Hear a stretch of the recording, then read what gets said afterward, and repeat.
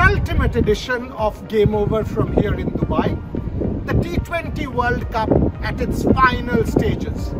So let me give you the preview. Australia versus New Zealand, the trans-Tasman scrap is what I want to call it.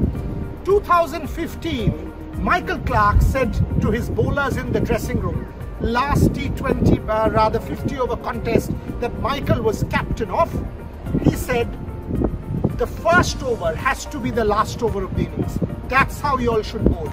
Every ball should be a Yorker to Brendan McCullum.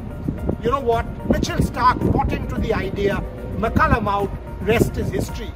Can Kane Williamson do something to redeem that? He's already done that in the WTC against India. Came close in 2019, arguably the greatest leader this cricket world now, the contemporary era, is seeing. If New Zealand has a Bolt, Australia Starc, Saudi, Hazelwood, David Warner, Martin Guptill, Stephen Smith, Kane Williamson. These are mini battles, so the stage is set. I will still go Australia 51-49. You know why? Because Devon Conway is that 1% difference.